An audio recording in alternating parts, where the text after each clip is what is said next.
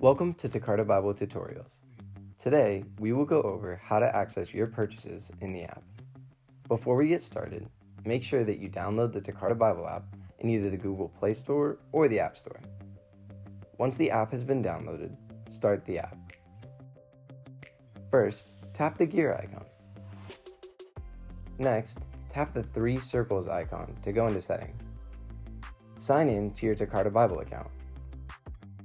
A Tecarta account allows you to back up your content and purchases to use on other devices. After you have signed in, go ahead and tap Sync Now. This will allow you to download your purchases. Once the sync has been completed, tap the back arrow to access the library. Tap My Contents to access your purchases. You can tap the downward arrow to start downloading for offline reading. You are ready to start reading in the Tecarta Bible app.